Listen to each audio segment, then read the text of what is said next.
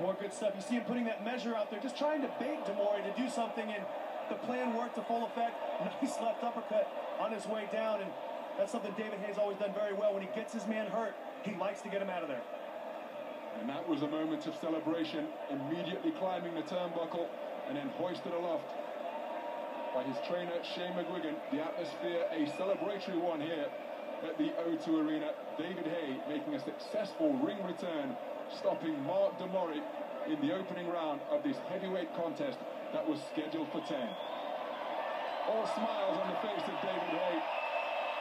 Not quite sure what we've learned during the course of that contest, but he's most certainly back, as he's telling the crowd right there, and that means he feels he's back in this exciting heavyweight mix.